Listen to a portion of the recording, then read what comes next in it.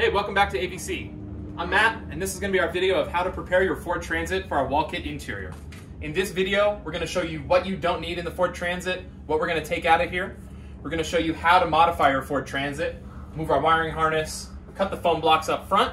We're going to show you a couple quick details about the Ford Transit, things that make it unique, the 8mm factory rib nuts in here, the hardened steel locations in the van, things you need to know. And then we're going to show you what you need to add. So we had some rib nuts in the ceiling, we had some rib nuts in that hardened steel areas up there. So stay tuned and let's get it done.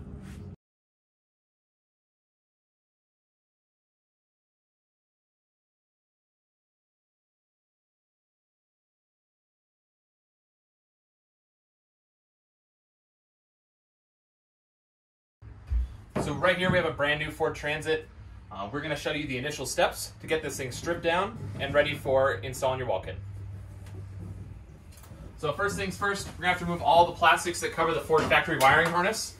This thing can pop off here, and for us, it's garbage. So don't worry about damaging anything. The little clips inside are going to break too. Don't worry about any of that. We're going to toss it all in the trash or recycle or whatever. So yeah, without further ado, let's get to it. So I just used my panel popping tool. You're definitely going to want one of these if you're building a van. They're pretty inexpensive, Amazon. And I just go through. Really, once I get it open, I can just pull this off, set it down, same thing.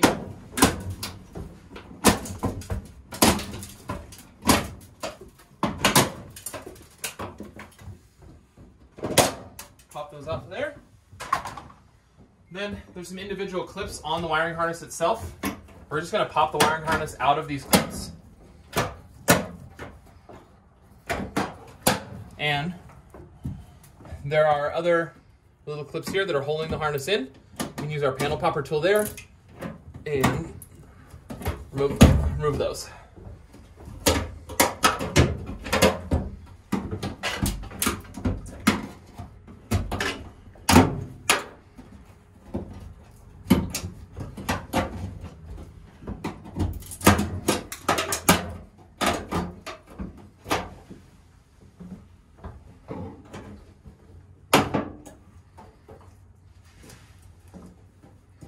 Now we do want to be mindful when we're pulling these clips out. We want to keep these intact.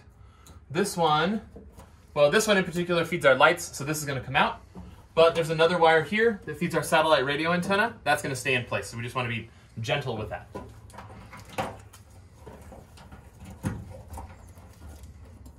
So now our wiring harness should be free of all these plastic clips. We can go ahead and pop these out. I use my panel tool and just pop them right out.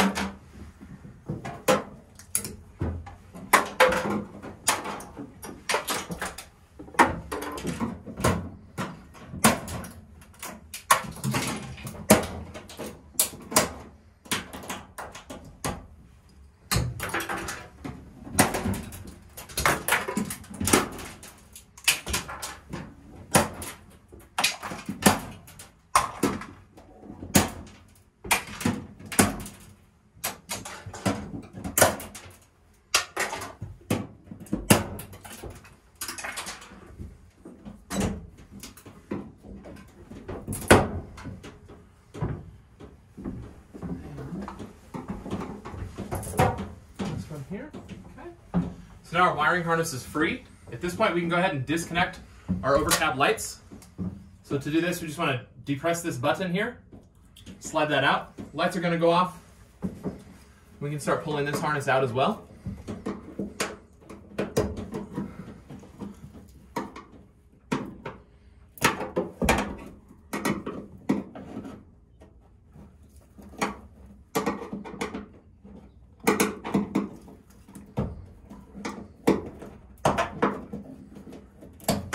There we go.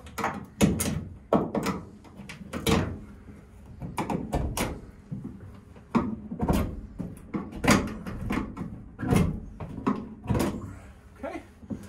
To pull these factory lights out, I'm going to use the same panel popper tool and push it in this little clip on the side. Pop one down. On the opposite side, do the exact same thing. Pops right out. 1, 2. Okay. Now we can just unplug the light.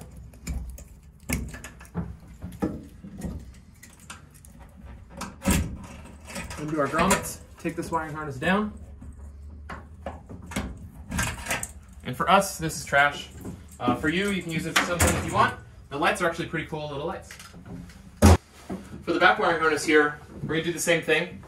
So we just pop this out of these tracks here.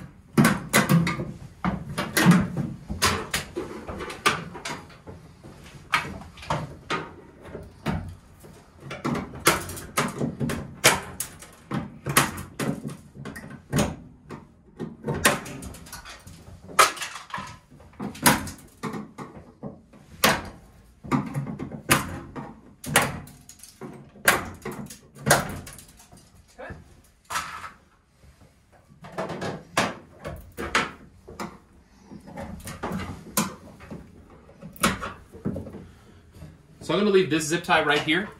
This is one of the factory zip ties, and that holds this harness. There's actually a wire that goes inside the wall here and goes down to the lights. We want to keep that intact because there's not enough room to pull this back out. Same with on the other side here. There's one right in this corner that's going to hold this wire going down to our lights. We're going to keep that intact as well. Some folks undo all the wiring, feed it back through the wall, and feed it through the interiors. If you want to be that ambitious, go for it. I don't think it's necessary.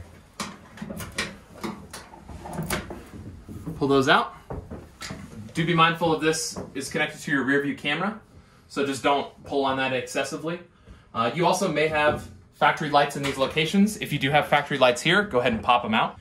Okay, for our next steps, we're going to pull out our factory tie downs as well as these rear door catches. For that, we're going to need a wrench, a 13mm socket, and a T40, whether it's on an Allen key or on a socket. We like them on sockets here, but whatever. So all the factory tie downs are going to be throughout the van. Usually it's like 8 to 10, something like that. This one actually had none of them in there, so we grabbed one just to give you an example. So we just 13mm socket, and go ahead and pull them out. Our floor system comes really close to this height, so we want these out of here, as well as our wall system is covering these, so we just don't need them.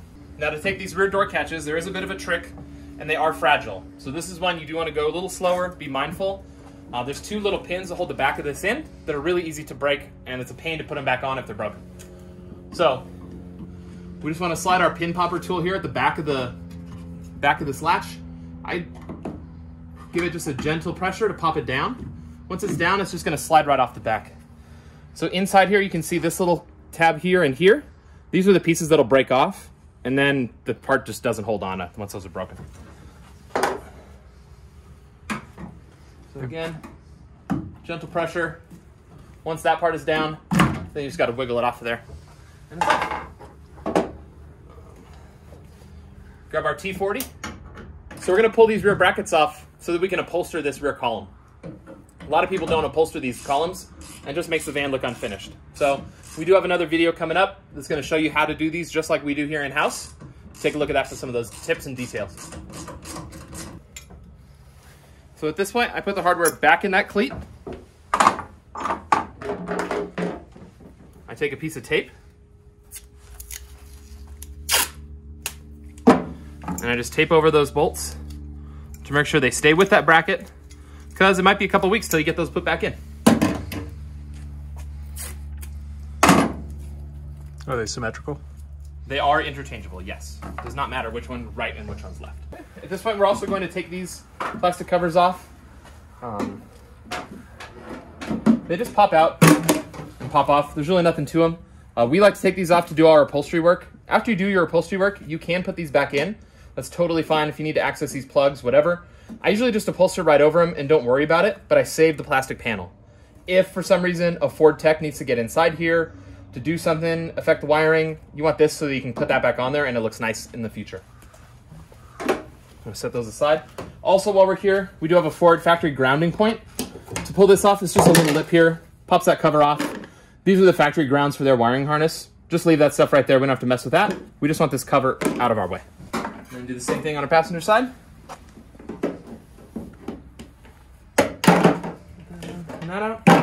There is an option to get a factory 12-volt plug put into this spot right here. If your van has that, I would just go ahead and pop that out at this time. You can upholster over it and put it back in and rewire it. It's going to be tied to the factory harness, so it's not going to be very large gauge wiring, so you're not going to really run a large accessory off of it. And we want to run everything off a house battery system. So everybody's different. You make your own decisions, but I would just take it out. We also want to remove this cover. This is how we drop the spare tire in the vehicle. So we don't need this for our kit because our floor has an access, and we give you a 3D printed plug that covers this. Before you put your flooring down, I would suggest taking this thing out so you don't accidentally cover it. That's it. This access here is for our rear door catch. We can leave that existing in place. We can leave all the other pieces in place. Just pull that one out. If you're using our floor kit, we do provide you with our AVC step. Our flooring system is going to come into about here. Gives us a 33-inch opening. And then we have a step that's, in my opinion, a little bit superior to what Ford gives you. If you're using our step, then you don't need to be gentle with this step at all. We can just pop this thing out here aggressively. If you're going to save this, but you want to add your flooring down and around it, you want to be careful. Pop these little plastic plugs out of here, and then pull its a little Torx key inside of there. So you pull those little Torx screws out. For us, I don't need them.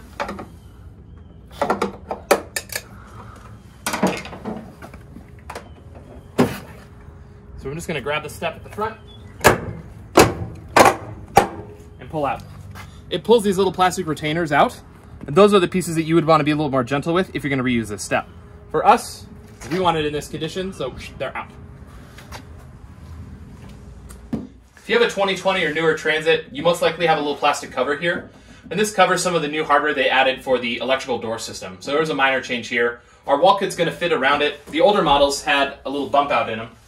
But either way, we're just going to pop this off because we don't really need it. So there is one white plastic plug in here, and if you want to save it, you got to get to it just like that. So we're just going to get our panel popper tool in there, push around the sides of the Christmas tree, and that's going to open that thing up. So you can go ahead and save this if you want to. We just upholster right over the top of it, and don't worry about it in the future. Every door in a Ford Transit is going to come with a plastic skin here to cover the mechanicals of the sliding door. But for us, we're going to pull this out of here and replace it with our kit. So to do that, we just use our panel popper tool, insert it into the center of this plastic plug. That's going to take the pressure off the tree, and then go ahead and pop that piece out. So now that's out of there, we can go through and strip all of them out. The last four are going to be little screws here at the very bottom. These are little Torx screws. So these three are pretty easy to hit from the inside with just a regular hand tool. The last one in this corner is going to be a challenge. We're going to open this sliding door and I'll show you a trick to get it out. So to get this last Torx screw out, the best thing I've found is to open the door so it's in line with this gap in our wheel well. And that'll allow me to get an actual screwdriver, a wrench, an impact driver, whatever I'm doing to pull these out of here into this space and give me a little room for a tool. Otherwise, I'm just too tight up there in the door frame. Okay, we're here at the front of the van. We want to pop this headliner down just so that our ceiling can underlap this. So we're going to put our ceiling in between these two. But to do that, there are 3 points where this headliner is attached to the factory. We do want to be gentle with the headliner because we don't want to crease it. But if you look, there's a little orange plug in there. We can use this panel tool to pop those out. A bit easier if you're taller than me. There we go. So that's it. That's all we need for now. That's all we want to do there. Now we can get under here. We can insulate above our headliner. We can put sound dampening up here. It's going to make a huge benefit to your ride quality. So I definitely recommend doing that. If you're adding an ancillary shelf or something like that over the top of your passenger compartment, this would be a good time to do that too. You could be as ambitious as take the whole headliner down. We don't think it's necessary. So this is the front upper section of our wall kit. It's going to fit in this spot right here. We have notches here to fit with the roof cross beams, but as you notice, the foam block does not fit with our wall panel kit. So we need to cut this foam block. It's going to make it easier to wrap in the future as well. So we do not pull the foam blocks down. In my opinion, they're just too tough to get back up and have them look nice. If you do pull them down, it's not the end of the world. You can get them back up, but I think it's best to just wrap them in place. So I use a piece of aluminum stock, a scrap of something around to protect my wiring harness. I'm going to slide this over the harness and behind the foam block, so when I come through with my knife and cut this block in place, I'm not going to clip my wiring harness and damage any wiring. This is probably the most nerve-wracking part of a van build for me, and I've been building these things for like 5-6 years. So, give myself a little bit of room here. I want to measure just so that I make sure my harness is in there deep enough so that when I make my cut, I know I'm not going to clip my harness. So I got my mark here. Just make sure I'm past it, just like that. Now we can take our knife, and I'm just gonna cut in plane with this edge of that block. It doesn't have to be exact, but you'll end up hitting right with the inside of this as well. Here, get it right.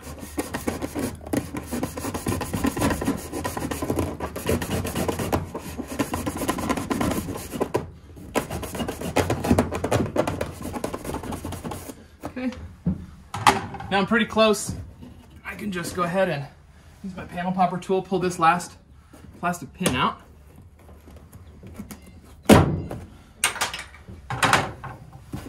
And I should be able to break this foam before I cut it. There we go. Okay, at this point I can take this out of here.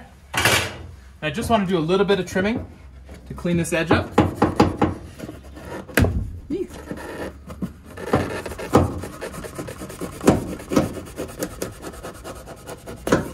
Okay.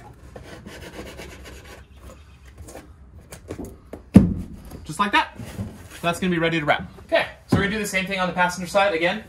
We're just gonna cut in plane with this. Remember, there's no wiring harness on this side, so this is probably a good one to start with. A little bit easier.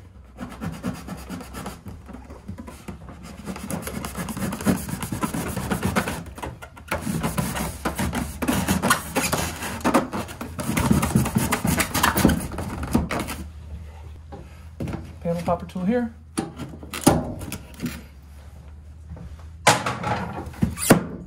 Just like that. Before we move on to the next step, we're gonna lightly zip tie our wiring harness up and just secure it up here at the top of the van. To do that, I take a couple of zip ties. If you have a longer one, that's great. We have a lot of 8-inch zip ties around here, so I just link two together, feed it through this lowest point here, and then go ahead and zip over our wiring harness.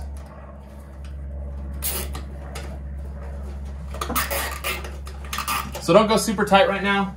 We're just gonna get it nice and loose.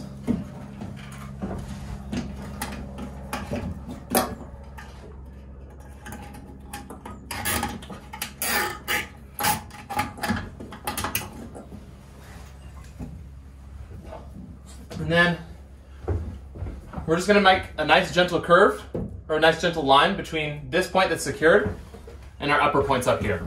So we don't wanna get it under too much tension, but where we can, we'll just add zip ties to secure this wiring harness.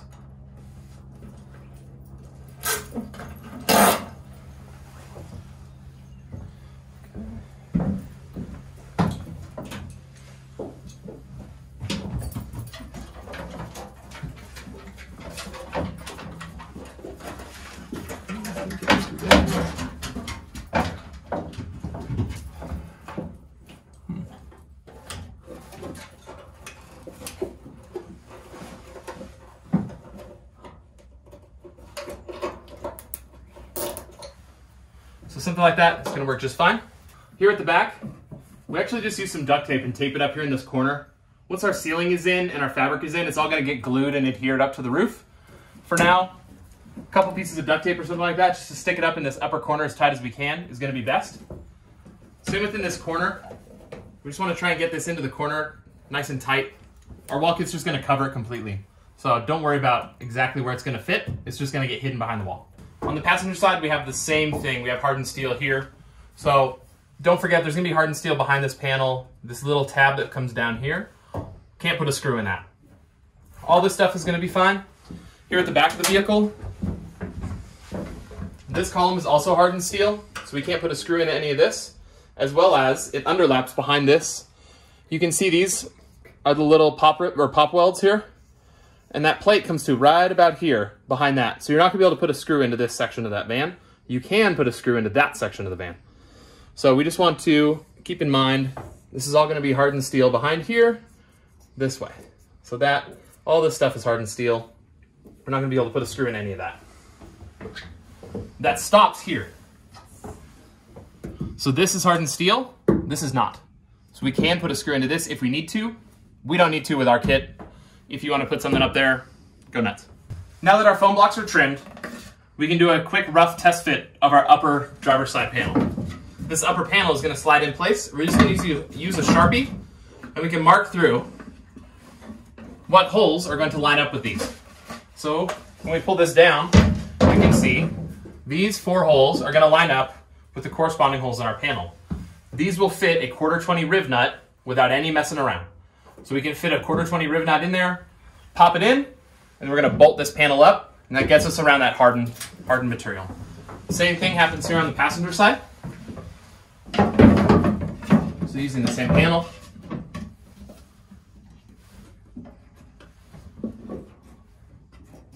And just go ahead and mark. We can see, oh, it lines up right here, here, here, and here. We're going to add riv nuts to all of these locations to secure this panel over the passenger door.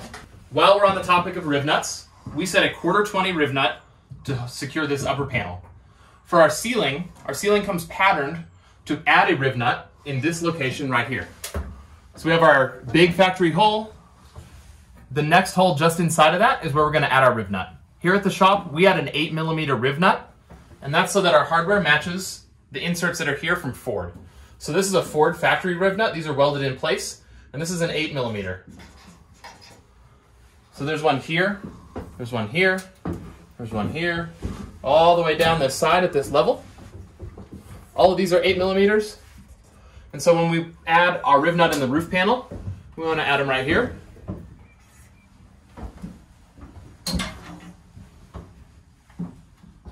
We do have to open these holes to fit an 8mm in. It's up to you. We used to do 5/16, but then we had to have different hardware for the wall and for the ceiling. So just use your best judgment. So we add riv nuts in the ceiling because this corresponds with our overhead cabinets. And we put a piece of unistrut along the ceiling here, and our overhead cabinet is going to bolt into that. So for our build outs, we bolt in a piece of unistrut along this location, along the roof, as well as down here at the lower position. These are also 8mm riv nuts here. So we bolt in unistrut into all these locations, and that's how all of our cabinetry adheres to the van. That way everything is nice and safe and bolted to the frame of the van. Alrighty, so now, in theory, we have our riv nuts in place. We need to block this upper wall section to account for the thickness of our wiring harness. So what we do here at the shop is add a 1-inch piece of Owens Corning foam, or pink foam, to just space that wall kit out so it's not pressing on the harness itself. So we glue in a foam strip right below this level of the harness, all the way down the side of the van, and then where the harness dips below, we put that up above. So that way our wall kit just fits around that wiring harness, and we don't have any conflict of pressure or anything like that. So we're going to add that. We're going to jump inside the shop, and we'll take a look at a van that is in the next stage of this process. But we have the CNC running, it's pretty noisy, so I wanted to talk about that a little bit out here. Before we jump inside, I also want to talk about how we finish the roof to put in our ceiling. So once we have our 8mm riv nuts in the ceiling panels, we're going to put up furring strips. So furring strips are extra pieces of 1/4-20. They can be 1/2-inch material. We used to use 3/8 crappy plywood from like your big box store. It doesn't matter a whole lot as long as it can do good screw retention. So a 3/8 piece of normal plywood is probably comparable to a 1/4-inch piece of Baltic birch. So we just want to add furring strips up here. We make them as wide as our track saw, which is about 7 inches wide. And then we just put a 2-inch hole around this riv nut so we have lots of room. So we're going to screw up a strip of wood that runs the length of the van. In this location, we put one right here in the center for the center line, and then we match one out here on the edge. If you want a nice clean line between your ceiling and your wall kit, I recommend putting a 1/2-inch piece of Baltic birch right along the edge of these, all the way along here. So that way you have a nice consistent place for that ceiling to push against, and you give a really nice clean line where your wall meets the ceiling. So in this van, we are going to add a fan in this front location, probably the most common location for a fan to be added, which means our roof strip here in the center, or our furring strip, is going to conflict with our fan. So when that happens, I just stop my furring strip right here at this front column, and then I put a horizontal furring strip between my furring strip here and here. Now we have a good place to screw my headliner to. The reason we put a full furring strip down the center and down these lines, so we can get nice even screw placement along the roof. So we don't have them, we're not trying to hit these ribs. If you're just trying to hit the ribs and put your screws into these, it's half Swiss cheese. So you're going to be much more successful by putting a piece of wood and using those to attach your ceiling to. When we install our furring strips, we use a self-tapper metal screw. So we're just tapping into this steel column of the van. If I miss and I hit a hole, something like that, it's not the end of the world because none of that's going to show. So I can just pull it out and move over next to it. We just want to get all those furring strips up nice and tight and secured.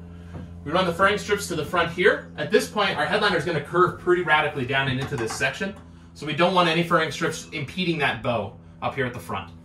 Same thing here at the back. I do like to run my furring strips towards the back of the van here, because it just adds some extra stiffness to that roof panel, so we get a nice tight fit against the back of the van. So along here you can see we have that foam blocking, pushing out our wall kit for our wiring harness.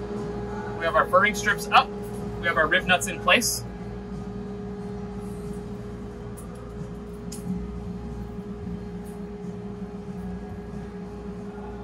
We also have our fan hole here. Our furring strip stops here, and then put a perpendicular piece up here at the front so we can get a nice secure position here. We also have our rib nuts in the walls, using 1/4-20s. Boom. So this has been our video of how to prepare your Ford Transit for your wall kit install. If there was something we missed or something you still need to know, let us know in the comments below. If you haven't subscribed to our channel, please do that too. We have lots of videos coming out. We're going to teach you how to build these campers just like the pros.